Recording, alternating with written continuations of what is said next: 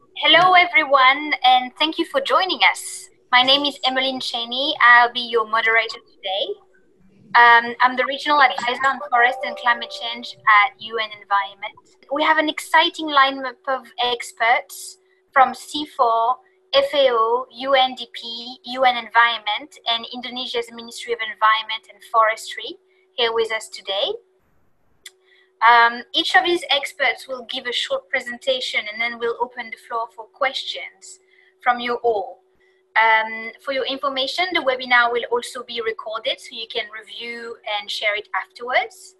And we also encourage you to live tweet or share your thoughts on social media using the hashtag peatlands matter and forests matter, or tagging CIFOR or UN Red.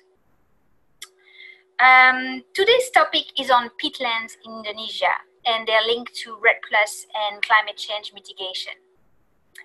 We will examine why the conservation and restoration of peatlands is so crucial from a scientific, environmental, economic, and livelihoods point of view. And we'll also discuss potential solutions for protecting peatlands and preventing their loss in the future. This topic is timelier than ever. I'm sure you will have seen in the news that due to the extreme dry season and despite substantial efforts from the government of Indonesia, the forest and peat fires are back. As of this August, the government has declared a state of emergency in the provinces of Riau, South Sumatra, West Kalimantan, Jambi, South Kalimantan, and Central Kalimantan, where extensive peatlands are particularly prone to fires. And our first speaker today will address the science behind why peatlands are so flammable. But let me start off by giving you a quick idea of the link between REDD+, Indonesia, and peatlands. So what is REDD+? It's an acronym. And it stands for Reducing Emissions from Deforestation and Forest Degradation. It is a framework under the International Paris Agreement on climate change, under which developing countries can receive payments for protecting their forests as a way of reducing greenhouse gas emissions. Most tropical peatlands are forested and they store significant amounts of carbon, about 20 times as much as other types of soil. So the destruction or degradation of forest cover on peatlands delivers a double blow of carbon emissions, one from losses, with losses from both the standing biomass, the trees, but also losses from the drying and degradation of peat soils. Indonesia is a key country for REDD+.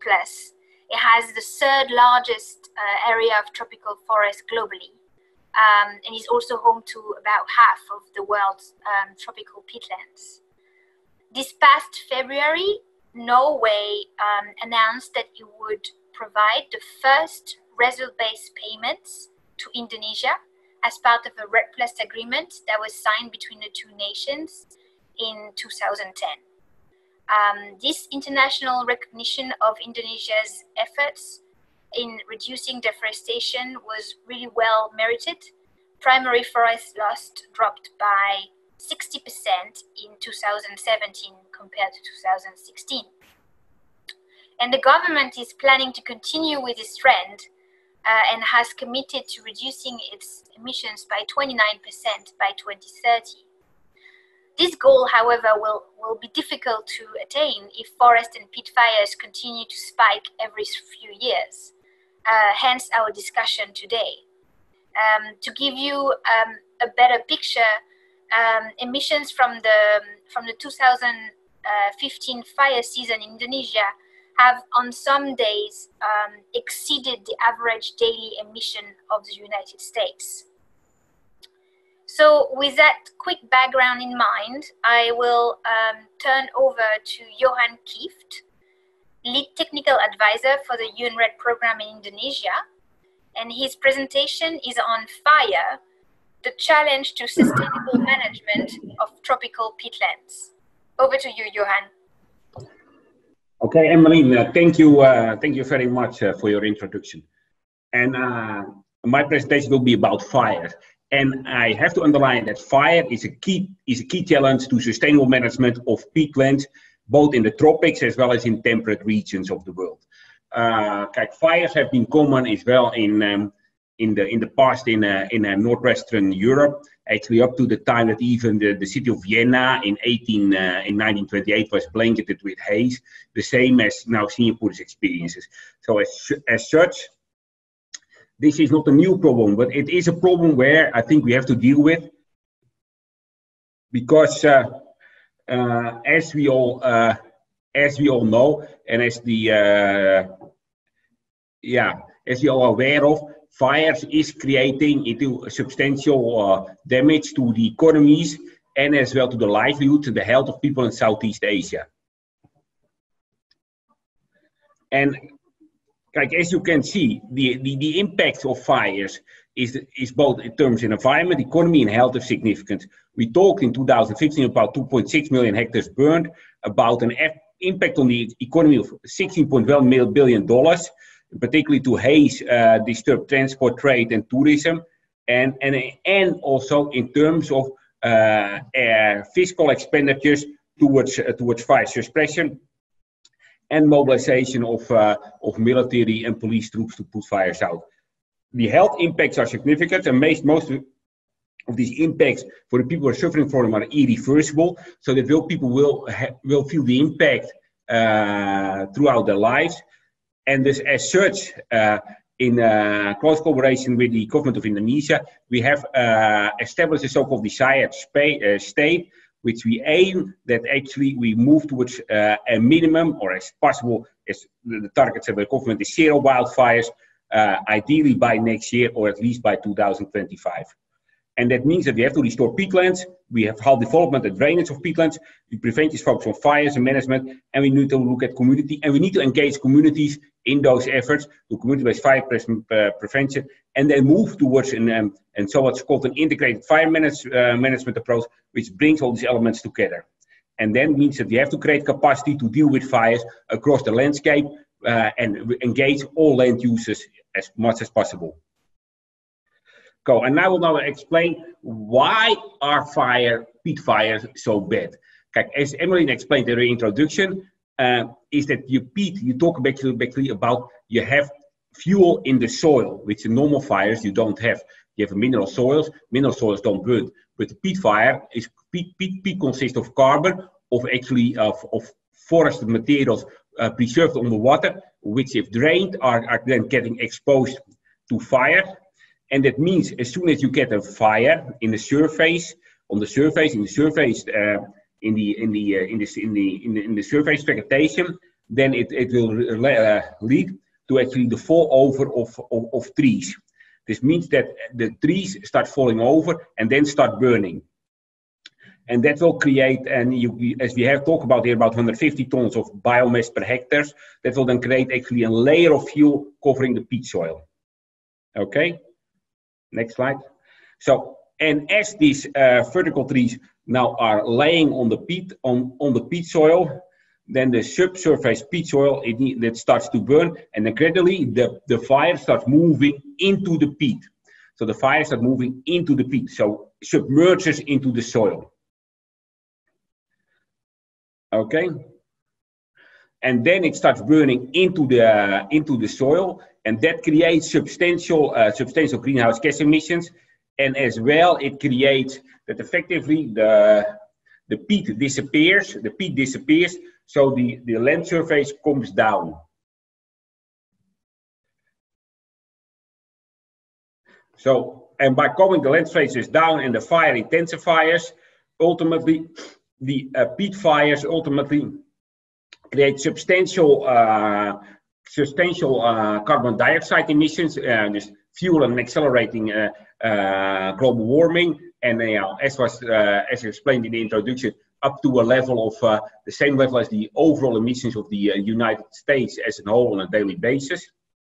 Okay, and then moving into the water and then burning in, and then given that subsurface peat contains large amounts of biofuel, up to 1,000 or over 1,000 tons per hectare or more. And then so it gradually starts then burning into, and that creates that the land, when the land subsides, the holes created by the fires after the next slide. After they created the gaps, then after the rainy season starts, these gaps are filled with water, and because of the water reaches the underlying acid sulfate layer of the peat, which then turn the land and water acid. So the fire goes out, the fire disappears, but after the fire disappears, often the real problems start, because you will end up with a landscape with very high acidity levels, which makes, for example, plant regrowths and others more difficult, and creates effectively the former tropical forest effectively into effectively wastelands. And that is why we are now working together with the government towards an integrated fire management approach, which includes actually three elements: increase the readiness, so have the systems and the warnings in place, and the capacity in villages, so that communities can, if informed by cell phones and so, can act upon fire warnings and get fires out before they spread into the peat. And then and that is the readiness, and that requires response capacity. The response capacity includes the systems, so that we have through what's called incident command system, which means that within villages there are people trained as incident commanders. We can have the ability to call in airplanes and to call in all kinds of support to make sure the fire doesn't spread.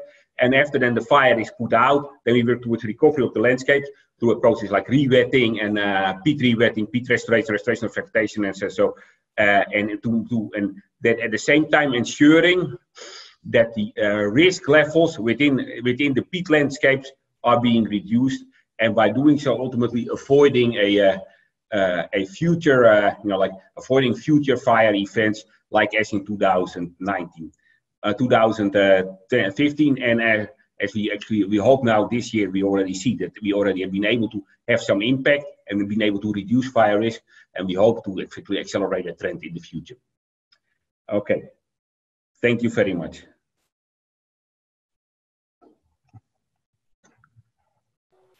Thank you, Johan.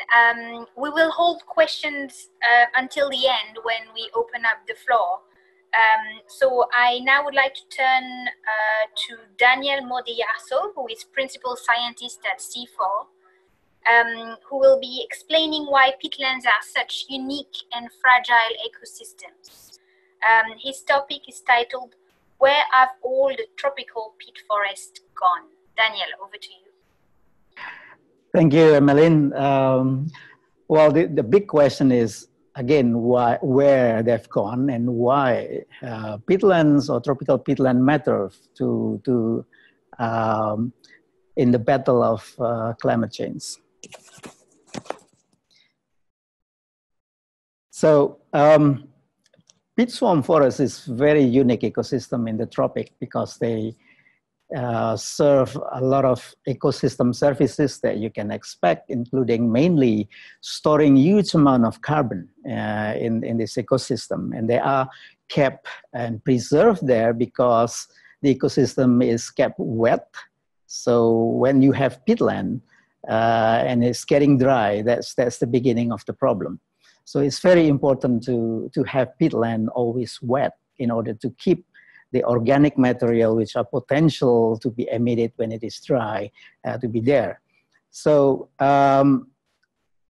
when the conversion is taking place, deforestation is taking place, degradation of tropical peat swamp forests is taking place, they usually followed by developing or establishing drainage canal in order to have the converted peatland to be manageable. So draining is one thing in the tropical peatland landscape. And usually in order to make the land more arable, to remove the biomass, people put fire, and that can happen very fast. So those carbon stored in many years will be released in relatively quick period. And if your pit is wet, then you will end up with smoldering fire. You have smokes, a lot of smoke and haze that will cause a lot of problem in terms of health and also visibility in the air traffic, etc. But if the pit is dry, when the canal is established, very likely one will end up with blazing fire, like the picture in the bottom. So in order to look at how tropical peatland can be very crucial and significant in combating climate change, we try to look at the amount of carbon release. Back in 2015, we went out during that big fire. During the month of September and October, we did measure what's happened and what is there in the haze. What we call fire emission factor was started to be quantified, and we were impressed and amazed to see that every single kilogram of dry peatland, it will release about 1.5 kilograms of carbon dioxide. So imagine if you hold such a small amount, is kilograms of carbon dioxide. So if you imagine the size of pit burn and the depth of pit burn, that can be a lot. And in this particular period in central Kalimantan, we measured during those 2 months of September, October 2015, every day around 11 million tons of carbon dioxide was emitted. So that's a large amount. Just to give you comparison or perspective, that amount is larger than daily emission of the entire EU countries, 28 countries. Daily emission is about 8.9, almost 10. But that fire in central Kalimantan was 11.3 million tons a day. So that's the scale of disaster when fire is taking place. So why then it matters in terms of combating against climate change? Again, we did measure the amount of carbon stored there. This is an example of deep peatland with a depth of around 5 to 6. And many places we also can find 16 meters depth of pit. The amount of carbon stored in every hectare is about 1,500 tons. So that's about 5 times higher than pristine tropical forests in every hectares. So that's the potential of peatland if it is conserved to be able to mitigate climate change. A lot bigger, the potential is a lot bigger than tropical forest itself. Because, as you can see in the graph, the dark area is the amount of carbon underneath in the soil, in the pit, which is about 80% compared to the amount of the carbon in the forest. So even if tropical peat swamp forest is removed, you still have a large portion of carbon underneath. So again, if it is kept there and wet, tropical peatland can be a potential solution for climate change. If you look at this landscape, it's a contrast between degraded peat swamp forests. In the foreground, it's very light green, and at the background is the secondary, not necessarily pristine. It's been disturbed, but quite dark in the back. So one should think about combining mitigation and adaptation in this kind of situation, because it can get burned very easily. You can see in the foreground is the canal, that's draining canal. Suddenly, if it is blocked, you can put the water table back so that the soil can be moist enough to help the vegetation to grow when it is introduced, and also at the same time reduce the emission because oxidation is avoided. So blocking the canal is one thing, and then reintroducing tropical peatland species is another one. So restoring peatland can consider that in terms of adapting with the changing climate, and at the same time also avoiding fire and also reducing emission. So all these tropical forests already disturbed and affected by human intervention.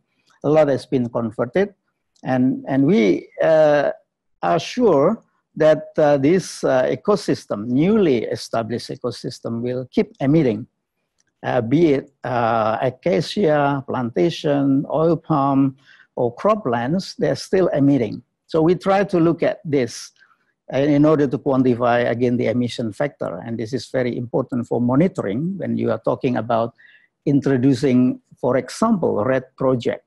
So one need to have the so-called emission factor for this particular land uses. In the left-hand side, you can see the emission factors for various land uses, including the highest one here is acacia plantation, followed by croplands and oil palm. So somewhere around 70 ton per hectare emission that's happening in cropland, acacia plantation. On the right-hand side, this is different presentation. It's a lifetime or life cycle of crops and trees. We use this 25 years. The amount of emission is quantified there as ecosystem. Again, we need to monitor this in order to report what's going to happen if you implement project in converted peatland or compare with pristine and conserved peatland. So my colleague will tell more about how to monitor this, especially land use change and emission factor with regard to disturbance in tropical forests. Thank you. Thank you very much, Daniel. So indeed, I now turn to Adam Durand, who is acting FAO representative in Indonesia. His topic is titled Monitoring Peatlands for Climate Impacts and Benefits Using Ground and Satellite Data. So if you've ever wondered how you actually measure emissions stored in peatland, you'll want to tune in for that one. Adam.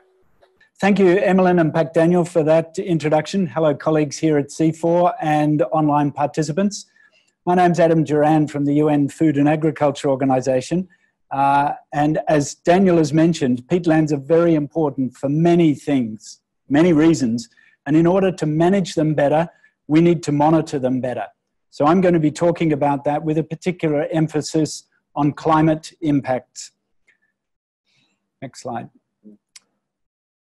So historically, peatlands have mostly been avoided by people. They've either been ignored or at worst, abused or degraded. And it's only recently that they've been getting attention due to fires and climate impacts that's changed those attitudes and practices. It's really pleasing that the Indonesian government has now got a policy of peat restoration, what they're calling 3 Rs. This is re-wetting, revegetation, and revitalization that Daniel mentioned. Those things are really important, but we still have some challenges in peatlands. They're difficult to access. The conditions inside the peatlands are wet and muddy.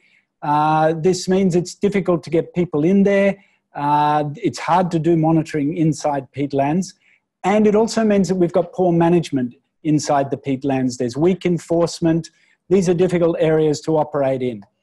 So we understand a little bit about why we want to monitor peatlands for these re-wetting and raising of the water tables.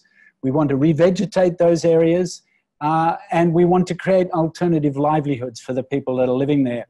So we need to think about what we need to measure and to monitor them. One of the most important things from a carbon point of view is the biomass. That is not only the biomass in the trees above the ground, but as we've heard from Daniel, there's a lot of carbon in the peatland soil, and we've also heard from Johan that can actually burn when the peatland gets dry enough. So we need to monitor the groundwater level. That's the depth or the distance below the surface of the peat where the water goes down when the canals are put in and the peatlands are drained.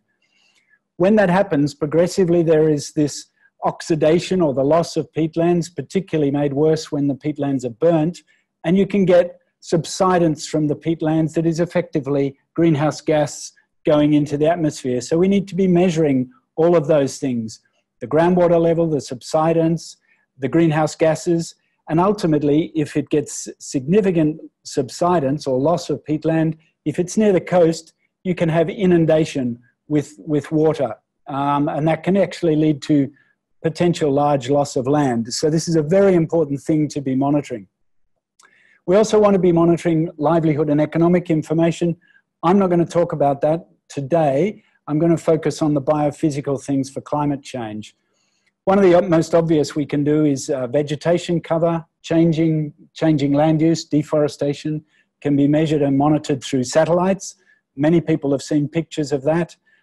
We can also do fire hotspots. Fires show up very well in satellites, and there is an active program of measuring those things in Indonesia.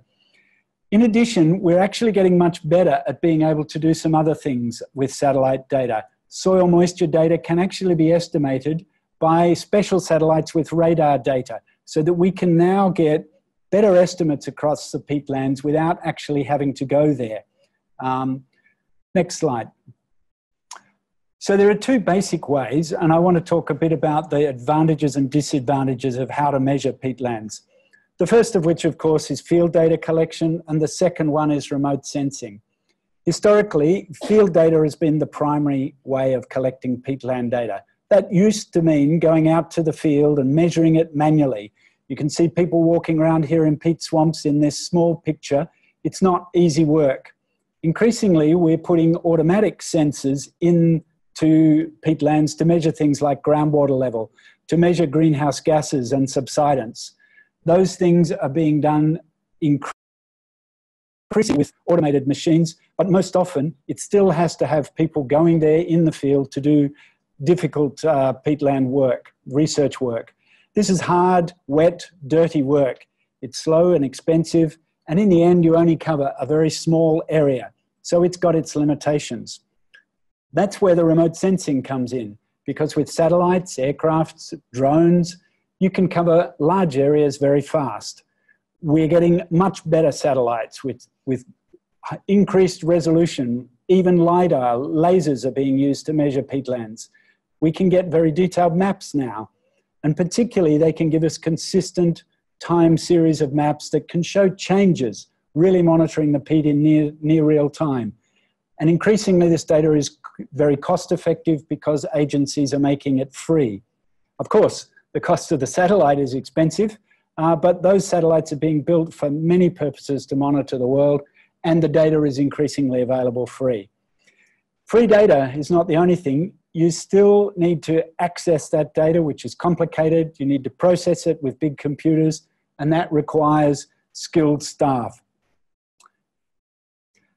But let me show you, when you get all that data together, some of the information you can put also on the web to make that more available to the public and to managers.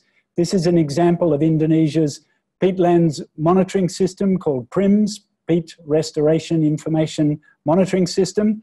And it's showing an area of southern Kalimantan that has got huge areas of peatland in green. If we go through this, I'll also show you on the next slide, you can see the extensive areas of canals that have been put in across those peatlands. All of those canals are causing peat degradation, greenhouse gases, drying of the peat, and making them more susceptible to fires. With systems like this, people are now much more aware of how extensive those canals are and what a huge area of degraded peatlands we're dealing with. This helps the managers make better decisions and understand where to do the actions that they need to do to restore the peatlands. If we zoom in and have a look at one of those sites, I'm just showing you there, we'll zoom right in and have a look at what has been done in some of those peatlands. This map shows backfilling, that is filling in of peatlands in the blue dots in a canal system there on the right-hand side of that vertical line. Those areas have been filled to fill up the peatlands, to stop them draining, fill up the canal, stop the peatlands draining. In the background, the layer of pink and blue is showing some of the satellite data that is giving an indication of the changes in soil moisture between 2016 and 2018. You can see on the right-hand side of that chart, the areas where they've done the backfilling, the areas are bluer. On the left-hand side, it is pink and red. So we're still getting negative, drier peatlands. So we're seeing this as being a way to monitor peatlands, the restoration of peatlands using satellites. So the blue areas have positive change in soil moisture index, which is very promising. Last slide, please. So in conclusion, peatlands have huge potential. They have impacts on climate change, but they also have promise for restoring and absorbing more carbon. There are two basic methods for peatland measurement: field measurements and remote sensing. I've indicated or hinted at some of the rapid improvements in peatland monitoring and how we're able to get better monitoring data from automated groundwater levels, new satellites, high resolution, and even products like soil moisture. All of this is leading us to faster, cheaper, large area peatland monitoring. This is very positive.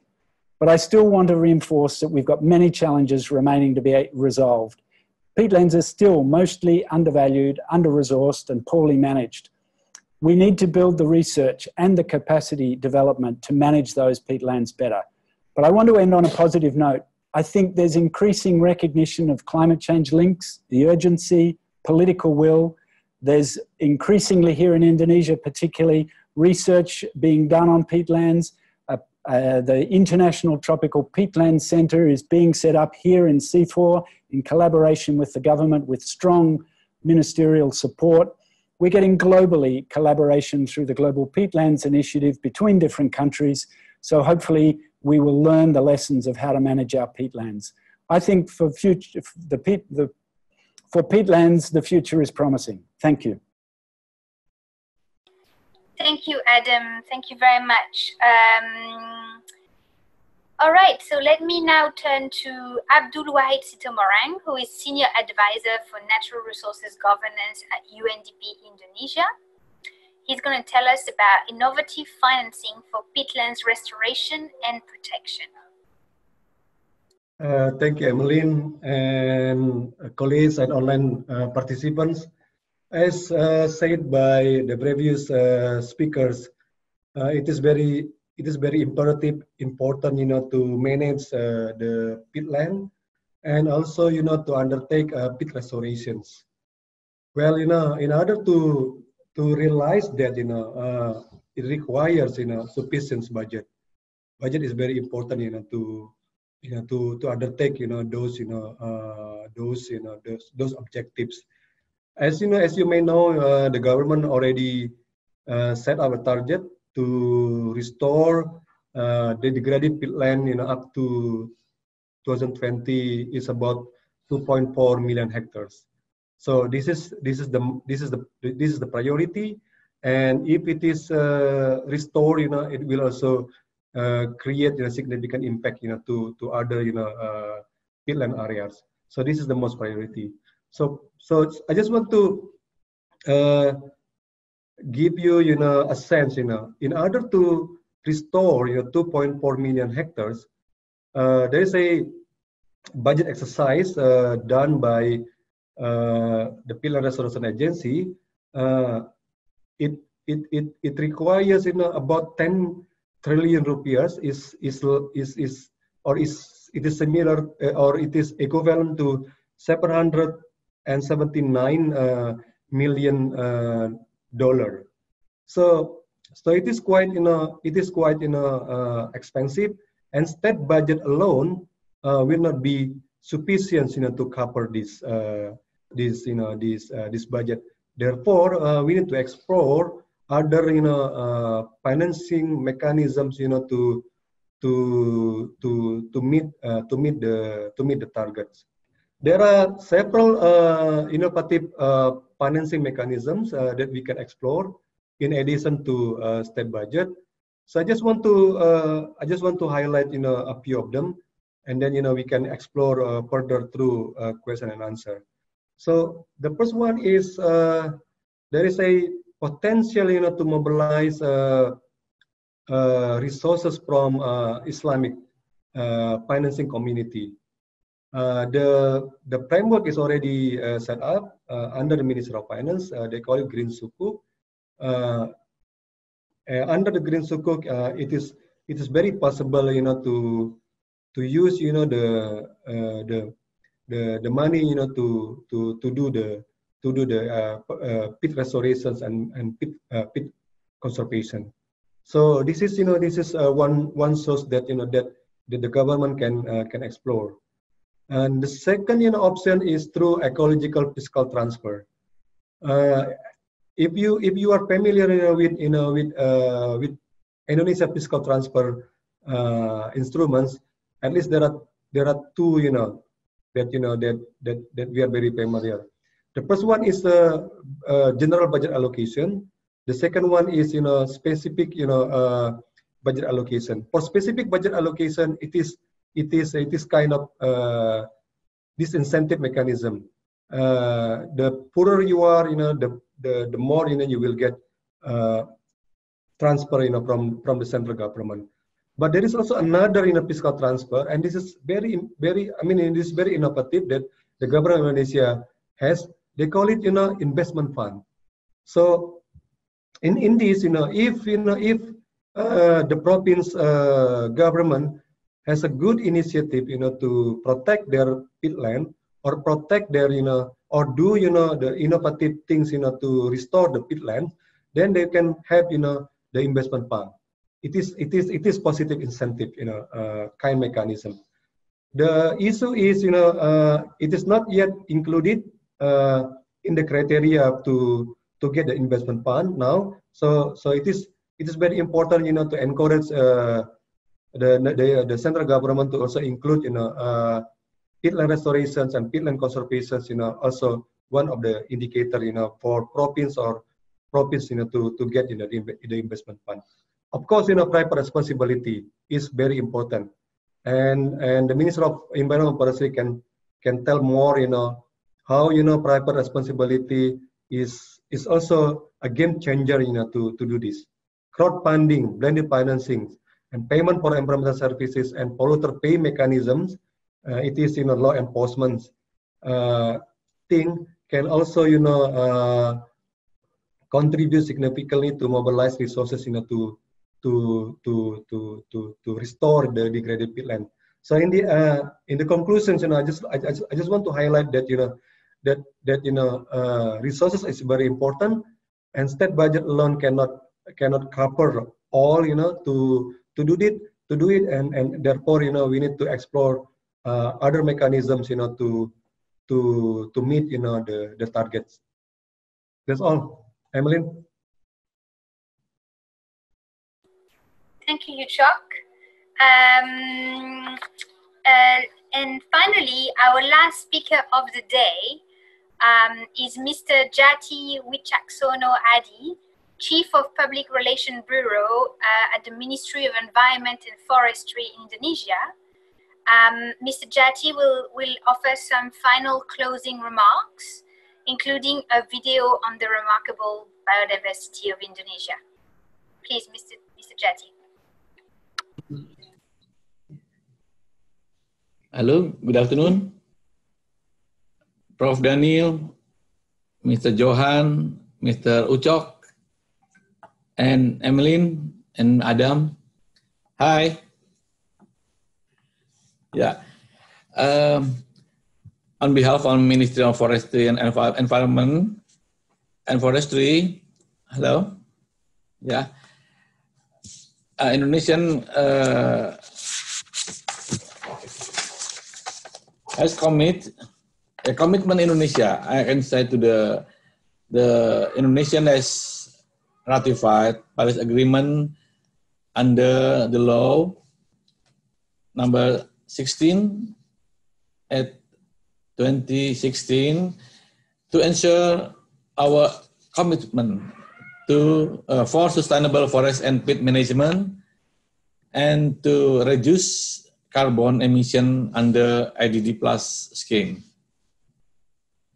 And Indonesia has put in place IDD Plus infrastructure consists of RDD national strategy, FREL, and FMS, and safeguard information system, plus monitoring, reporting, and verification system. And today, we are on the finalized step to the making result-based payment reality. And then Indonesia has established and well-run the national strategy system on climate change called NRSCC to gather information on all RADD plus related activities on climate change, mitigation, and adaptation.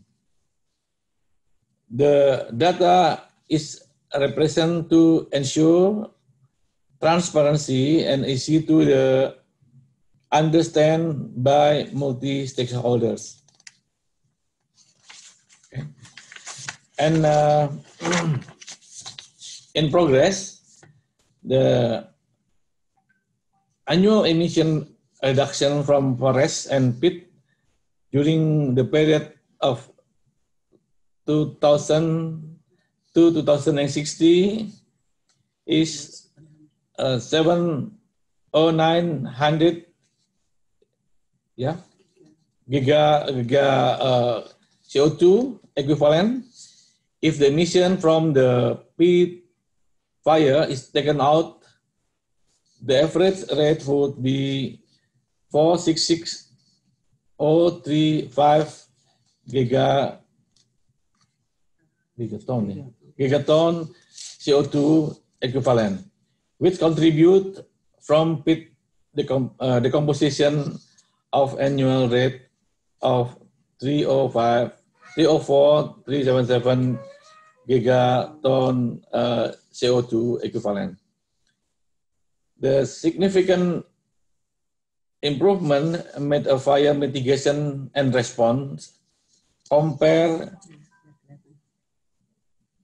to 2060 emission reduction from peat fire has significant drop from 712,000 gigaton to 2015 to 90,000 gigatons CO2 equivalent.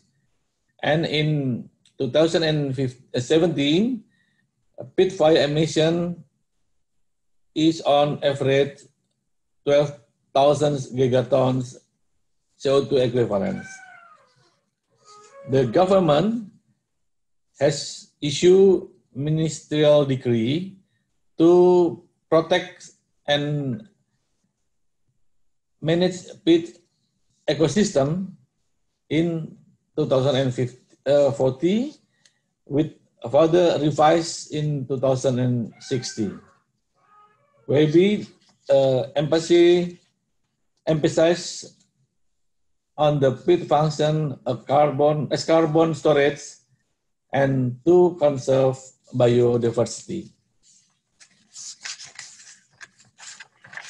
And new paradigm, social forestry as flagship program ensure to the community active participation on sustainable forest management. The social forestry is to make sure to the forest management unit or KPH in our future FMU or forest management unit now as KPH, Satuan Pengelolaan Hutan, which have 3 types for KPP, forest production, for KPHL for forest protection forest, and KPHK for conservation forests. And public-private partnership through the variation means. One of them is engaging private sector as restoration ecosystem partners, and media as core partner in ensuring public engagement heard and taken into consideration on all Ministry of Environment and Forestry program. Yeah, I think enough. Thank you, Emily. Thank you, Yeah. Mrs. Natty. I understand you have a video, the ministry has a video that you would like to be shown, so I'll ask our colleagues to show the video now. Indonesia is one of the largest archipelagic countries in the world, with more than 17,000 islands that spread over an area of more than 2 million kilometer squares. Indonesia is host to several unique ecosystems containing a large number of diverse species. At least 10% of the world's flowering species, which counts to over 25,000 species, flourish in Indonesia.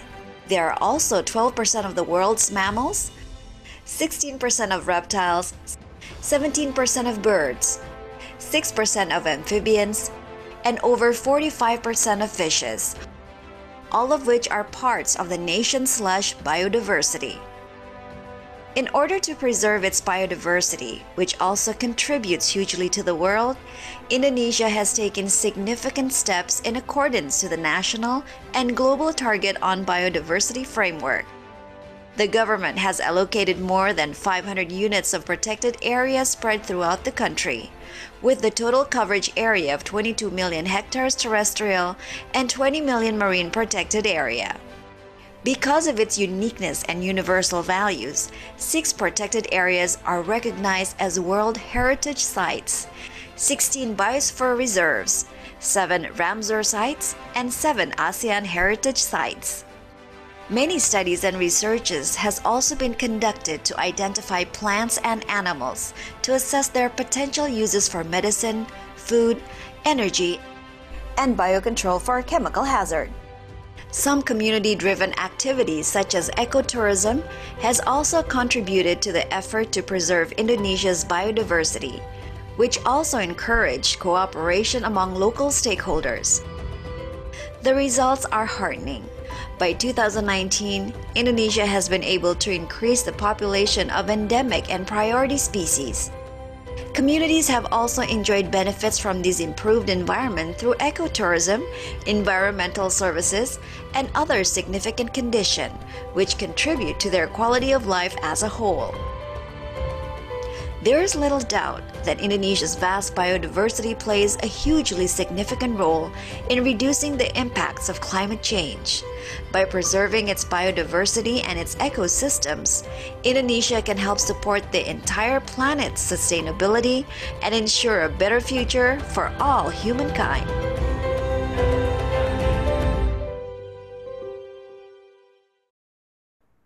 Thank you very much. Okay, with this, I'd like to thank you all for your presentations, and also thank everyone for their kind attention. We will now open the floor to questions, starting with those in the audience and the CIFOR offices. For those joining us online, I'll be asking you in a few minutes to type your questions in the chat box, and I'll pick up the questions from there. And if you could please indicate who you're addressing the question to, that would be useful. On that note, I also wanted to indicate that we have another expert in the audience, Yves Lemonnier, who is CIFOR senior scientist specialized in ecology and mapping. So if you have questions in particular on the mapping related to the fire, peatlands, or red plus in general, you can also send your question to him. So, okay, over to those in CIFOR to pick up a couple of questions. Maybe we'll take 2 questions from the audience, please. Well, I have a question for you. When you list down the potential financial scheme, what are the most accessible and already been implemented so far with regard to climate change from the list you had, including sukuk and other things? Well, thank you, Pak Daniel, for your questions, and I will also, answer. There is also questions from Jan Peters.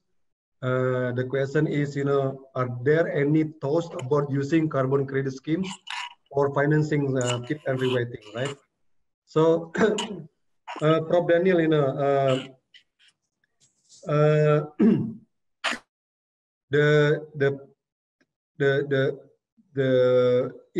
among the financing mechanisms, private responsibility is, has been implemented, because there is a request, from the government, from the Ministry of Environment and Forestry, for private sector, to also undertake, the peat restorations, in their concession area. So private responsibility. Concrete question is, which one is accessible and who is using that? Well, if I may answer, Islamic financing, is the most accessible. Islamic financing is the most accessible because the framework is already there, and the government issuing sukuk every year. Well, it is up to ministry whether they want to use sukuk or not to finance the peat restorations. So there is nobody using it so far. So for peat restorations, it's not yet. For peat restoration, it's not yet. But for conservations, for national park, they already accessed that. Who is using it? Ministry of Environment and Forestry. One of the ministry already use the sukuk, the green sukuk. I was thinking of private sector or something like that. No. Well, this is the sovereign sukuk, Pak. This is the sovereign sukuk. It's not. This is not private sukuk. Well, it is also possible, for private sector to issue, sukuk, to finance, their activity to restore, the peat areas. So it is possible. Okay, thank you very much. I see that questions are already piling up in the question box. Thank you so much. I'm taking note of all of them. Just before we get to them, I'll now pick a question from the audience. Great, thanks so much for the fantastic webinar. I'm Amy Duchel, a scientist here at CIFOR, and I just have a question actually for the two people sitting in the room here who are focusing a little bit more on the research and monitoring side. And I'm just wondering, sort of given a bit of the crisis state of peatland conservation, the fires that are happening now, if you had an unlimited amount of funds, where would you target those funds in terms of critical peatland research and critical monitoring research? If we follow the pattern that BRG, for example, is using the triple R, I think the third R would be the most immediate and impactful way to do. That's the revitalization of the local livelihood, including alternative of livelihood. That would be, straightforward and measurable in terms of avoiding further deforestation and degradation on draining peatland. And also this will have a long-term impact if one can really demonstrate the result of their intervention. Thanks for the question, Amy. From my side, I think in terms of the topics, I would have, I support Daniel's view on the socioeconomic side. That's very much needed. We do need to provide an alternative livelihood for the people living and working around the peatlands. Those are the people that are using fire for their own subsistence livelihoods in many cases, and we need to help them change their practices by giving them an alternative. But I think we need to be doing more than just one thing. We need to be doing multiple things. So at the same time as doing those programs, if we had unlimited funds, the activities like re-wetting, the active work that's being done on that is really important, and we should be doing that at the same time as helping people move away from those practices, the damaging practices.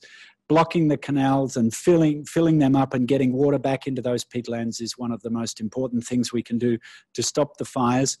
In terms of places to where to do it, it's clear to me that Indonesia is the hotspot globally. It's also the place where there is most political will, most interest and focus. So it's clearly a good place to start.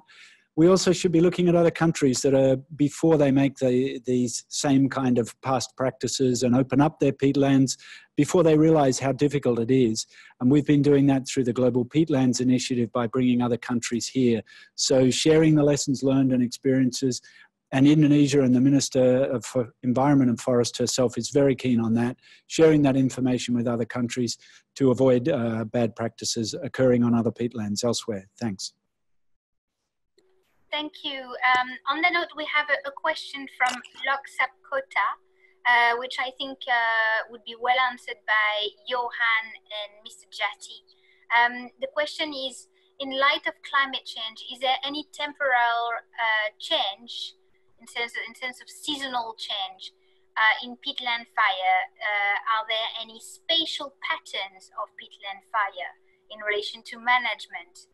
Social forestry was mentioned as an approach, and this person is interested to know if that has made a difference in dealing with peat fire.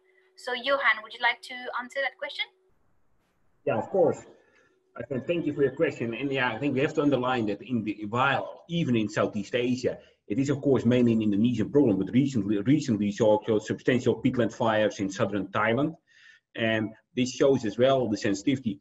And indeed, by clearing peat from forest, you create changes in the microclimates, which will lead to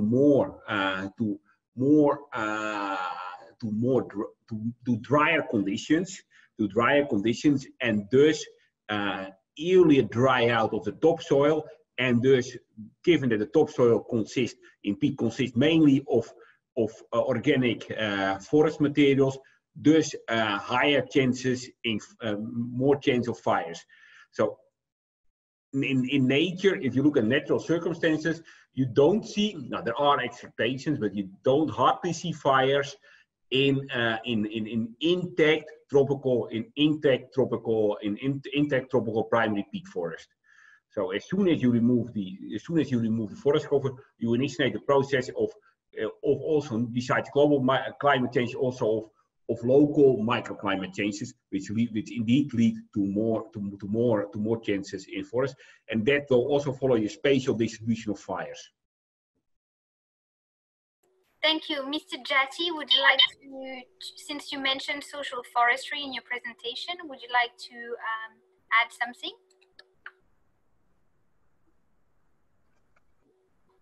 Sorry, you're on mute. Yeah. On social forestry, until now, Ministry Environment and Forestry has issued a certificate for 3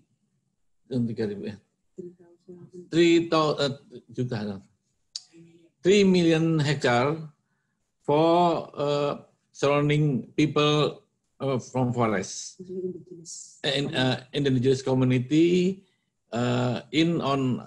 surrounding the forest, and the team in Ministry of Forestry has prepared to the social forestry make a more until 5 million in end of 2019. Yeah. Yeah. And all community in the surrounding forest will be responsible for the forest fire. inside the community fire brigade or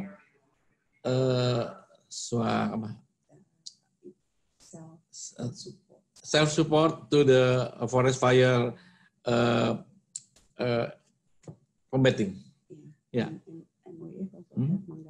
Yes. And Manggala Agni is under control for DG climate change. Should be standby in the side by side for the control with hotspot monitoring in all of rawan kebakaran. What? Vulnerable area on 7 provinces in Indonesia. And we also have a system civic.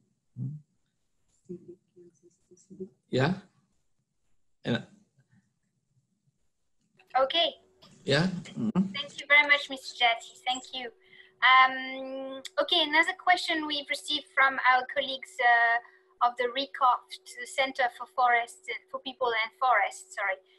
They are interested in learning about the integrated management of peatland landscapes and you know, recognizing that there is competition, competing demands for water. They like to learn more about how to develop and implement peatland landscape integrated management for both biodiversity and livelihood development. So if any of the panelists have experiences of how to bring together water, forestry, irrigation, agriculture, fishery, water transportation to design landscape management plans. So who could take this this question? Johan, go ahead. Okay, Emily, thanks. Kijk, the governance of peatlands, particularly the water governance of peatlands, is essential. And in a sense, if you look at traditional practices, also here in Indonesia, like for example, the Handel Association, Central Kalimantan are an example of how already communities have dealt with, you know, like sustainable management of peatlands. And I think in that perspective, it's now that the Indonesian government is moving towards KHG's or peat hydrological systems. Yeah, that is actually, and that is an important step towards more, you know, like more landscape-based management of peatlands. However, that will as well more active engagement in by land users, like you see, for example, in these handles, where actually land users associate themselves and collaborate on land use and also on maintenance of water infrastructure. Like the same now has to happen at a larger scale at KHG levels. And that's why we're actually already currently working with the Indonesian Coordinating Ministry of Economic Affairs and with the Ministry of Environment and Forestry to look at models to apply in Indonesia.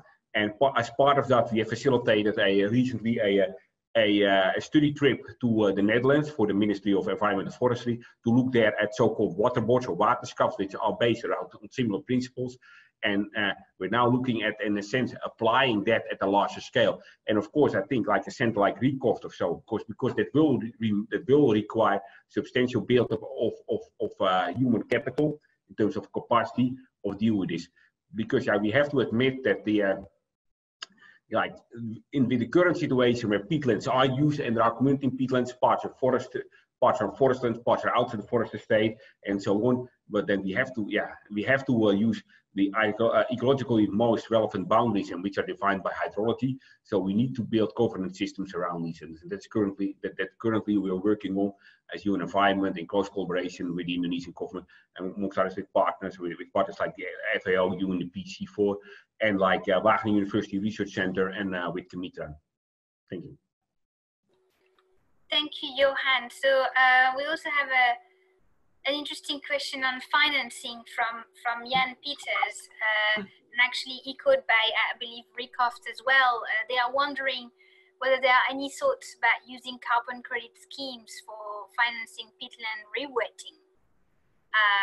Yushak, you want to take that one? Thank you, Emily, and thank you, for the questions. Well, whether it is possible, using carbon credit schemes. I will put in a carbon credit schemes, under payment for environmental services, right? As a umbrella of these mechanisms, yes, it is. Yes, it is possible. Yes, it is possible. And if we look at GCF, the Green Climate Fund, it is very possible for country to access these mechanisms for carbon credit schemes, and this is for the multilateral mechanism for voluntary and bilateral mechanisms. If we look at Indonesia case with Norway or any other countries, peatland is also included as one of the activity that are eligible to get carbon credit schemes. So yes, it is very possible. Is there any question? Is there any I miss? No, I think, I mean, if somebody wants to add something, otherwise we have other questions coming up. Like another question that we received is for Daniel and Adam. It's about, you mentioned, ecological restoration by rewetting and natural succession, but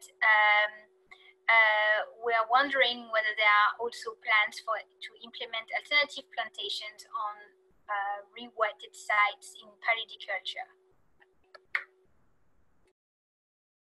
Yeah.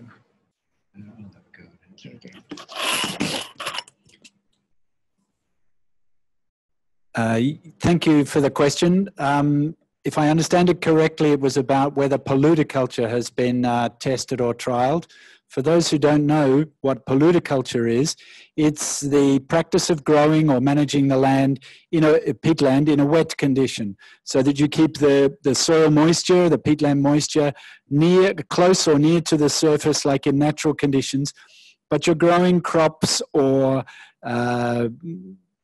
grasses or trees that actually are adapted to those conditions. So many native species, but you're still using them for certain purposes.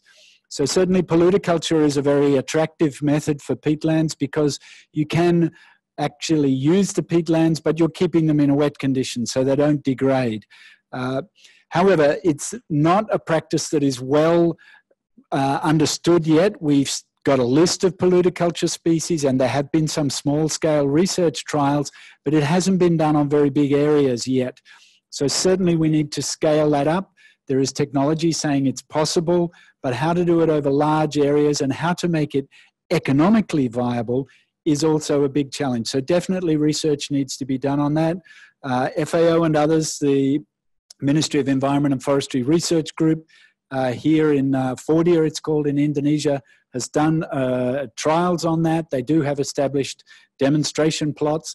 What we need to do is to get some funding and some finance to really scale that up, test it across large areas, and to get some of these products that are used from those polluter into an economic market chain, so that people can make a genuine livelihood business out of it, and also sustainably manage it, test it so that it's sustainable. So those things are promising, but they're not demonstrated at a large scale yet. And we need to actually put those in place, particularly on the areas of peatlands that have been moderately degraded, but can be restored with this active revegetation. But there are already people living there. So I encourage that. Thanks for the question.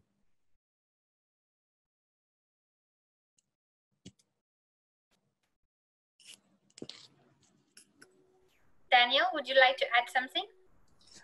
Yeah, well, this paludiculture practice can be combined with in the Indonesian context, the R3 one, which is the revitalization of the local community. And I think one should be mindful that preference is always with the local people. So we have to be careful in introducing paludiculture species. If it is not well received, we might end up with problems. So it would be nice to, after being tested scientifically, one need to explore, the response from the local community, how they perceive about these species. And certainly market is very important. They usually have practiced a lot of local species like rubber in the peatland, and they know the market, they know the network, and they have practiced that for a long time. And this is one thing that need to be considered also. Thank you. Thank you very much. One more question from a colleague from Carnegie Climate Governance Initiative. The question is, what kind of international governance or scheme is needed to promote national, global, and regional efforts in restoring peatlands, in particular to balance different goals, including climate change, biodiversity, and livelihoods? What kind of capacity building is needed at different levels? So it's like a big picture question, but I think quite a relevant one as well. Anybody wants to take it on? Daniel, please go ahead. Daniel first. Daniel. Certainly the Paris Agreement is one thing, and it's still quite hot in terms of the political will. And in the light of the nationally determined contribution, peatland certainly can be part of this exercise. As I mentioned earlier, the carbon asset is certainly very significant. Especially in Indonesia, we know effort has been made how to include this in the NDCs. In the early submission of the FRL, peatland has been included, but peat fire is not there. So if we connect between this improvement of FRL and NDC and BUR and other governance processes and reporting mechanism, I think Paris Agreement will be a prominent destination to get the activities, get the attention of the activities on the ground. So that's one thing. But if it is related to other services that peatland can provide, including biodiversity, one can also use other mechanisms within the Biodiversity Convention as well. So multiple approach can be exercised in terms of global governance. Thank you. Johan, you wanted to add something? Yes, well, an option is, and that we are starting to work on that now, is to look at the international trading mechanisms, like, for example, the ECOA, the airline industry CORSIA scheme, and to start including and to start working on making emission reductions from peatlands and marketable. And there will require, of course, a better monitoring system and accurate systems. There are, of course, already VCS, voluntary carbon scheme projects active in Indonesia, like Rimba Makmur Utama, Rimba Makmur Jaya, who successfully have been trading emission reductions to international buyers. And so there is certainly scope, and there's certainly scope for more. But I think as well as, international organizations active in peatlands, I think like CIFOR, FAO, Environment, UNDP, and particularly, I think we should work, we are working in a sense of putting the building blocks in place to indeed make that happen. And through international research-based payment schemes. And I think particularly Indonesia is, of course, is one case, but I think I would like to underscore as well here that of course, there are large peatlands in South America, in the Amazon basin, as well in Africa, and particularly the Congo area, which of course are facing similar challenges. If you look at the recent Brazil forest fires, I think it underlies that's certainly not only an Indonesian problem. And that means as well that there is a need for global action to go beyond the Paris Agreement and look at ways that we to better link in peatlands in the international carbon offset markets, to bring in the additional resources to accelerate efforts by government. Hi, Api. Yes, Mr. Jati, yes, please. Yes, I want to add information on sustainable peat management in Indonesia. Yeah. the first, under Director General Pollution Control, we have been successfully pit monitoring and mapping the pit areas and pit dome under concession holders area. This will help us monitoring pit management and enforce private sector also responsible. And second, the moratorium for new palm oil plantation. And third one, law enforcement. Until now, the Director General of Law Enforcement, 110 companies has been sent warning by Ministry on Environment and Forestry, and 19 companies are being suspended on their concession. 14 companies are being investigated, and one on process on the court. Yeah, I hope the law enforcement make effective. Yeah, very effective for the forest fire control in Indonesia. Thank you. Thank you for this complimentary information, Mr. Jati. We close to having to wrap up, but I understand there is one more question from the audience at CIFOR offices. Thank you for the chance to ask a question. My name is Ian. I'm a researcher in here.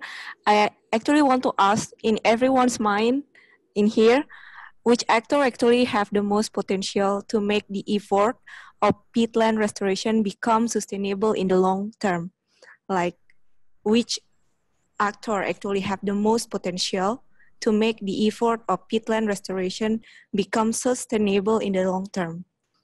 That's my question. Yeah. Thank you very much.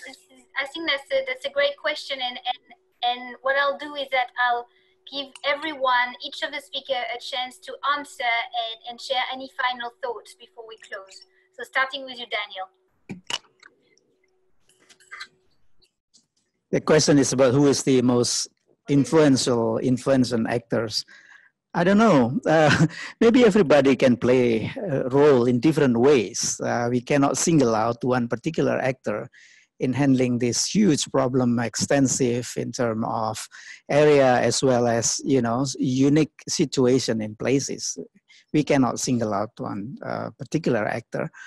It depends on what is driving the deforestation, degradation, and also draining and use of fire. So if those are well identified, I think those are the actors or stakeholders that one needs to work with very closely.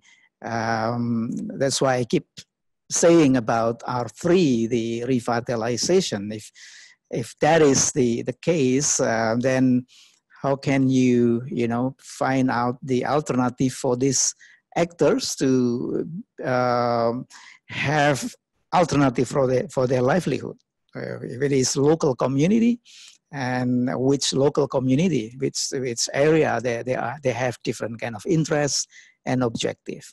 So sorry, I cannot say one particular one, and it should be well studied. Thank you for the question. From my side, I would say that there, like Daniel says, there are many actors that have many roles, but I think they have different roles. Clearly, the government in many countries has a huge role to play in terms of land management decisions.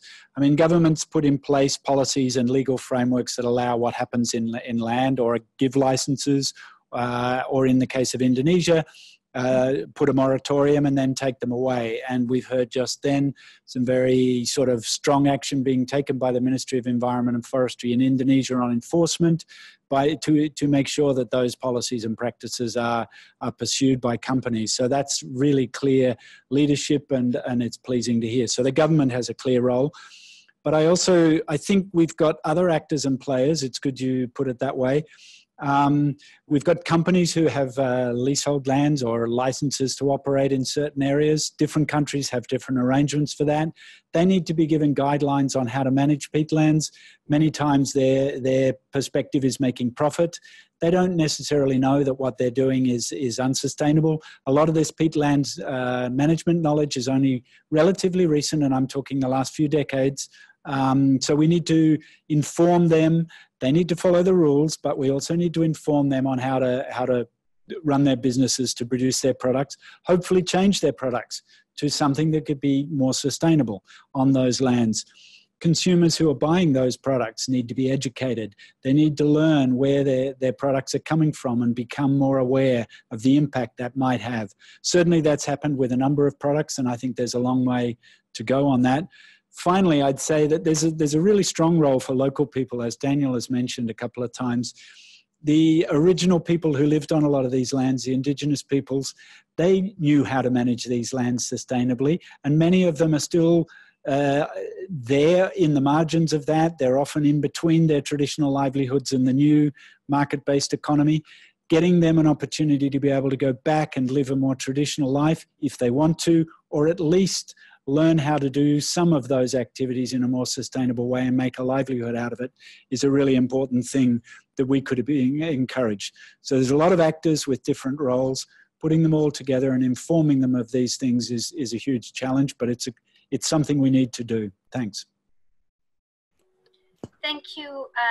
Let's go over to Utrecht and Johan. Okay, now I think to the actors, I think as already been explained by the previous speakers, all actors have to play a role. But particularly as coming from the international community, I think our role is important as well. And I think in the recently, the way we have facilitated, for example, the cooperation, South-South cooperation between countries to the Brazzaville Agreement, I think it's an example how we can, as the international community, bring the PTC to the table. And underline as well that peat is a global issue. It's not only in the tropics, but it's also an issue of temperate countries. And it's not only in the tropical commodity supply chain, but also in products like from temperate regions. Like, for example, lots of the European dairy products are produced on peatlands, which are emitting greenhouse gas emissions as we speak. So from this perspective, I think we have all to play a role. And I think that our role as the international community is actually to articulate and make both member states, but also the wider communities aware of the importance of this tropical peatland to avoid a global climate disaster, and while at the same time share and help to share and facilitate solutions to address these issues. Well, for me, there are two actors in addition to actors had been explained by the previous speakers. Number one is the international community in terms of mobilizing resources to support the peat restoration and peat conservation done by country that have peatland areas. So it is also important for international community to support in terms of the financing, because the country itself is not sufficient to do that. Number two is the journalists. As a journalist, it's very important to write an article to educate public how important peatland for not only for environment, for ecosystem, but also for local people. By writing a good article will also contribute for people to protect and conserve and love the peatland. Thank you. And finally, Mr. Jati, would you like to share a couple of words, just very briefly, before we wrap up? Yeah. talking about the responsible for controlling the peat ecosystem, yeah, of course, of a Ministry of Environment and Forestry has a function as regulator, facilitator, and controlling the implementation. Of course, we cannot work it alone. Therefore, we closely collaborated with other countries, other ministries, BRG, international organization, private sectors, and active participants from communities.